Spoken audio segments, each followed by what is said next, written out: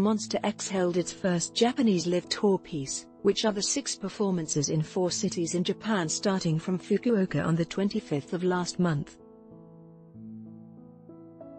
The Japan tour was held last month to commemorate Japan's first full-length album piece.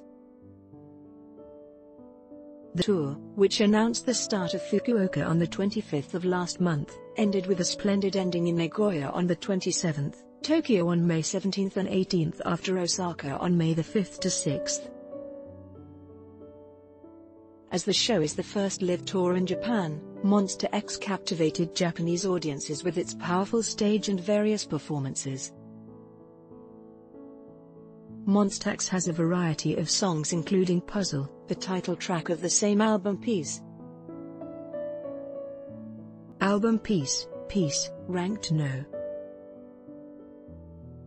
1 on the Japan Tower Record All Week Comprehensive Chart, Oricon Daily Chart number 1, Weekly Chart number 3, Billboard Japan Hot Album Chart number 3.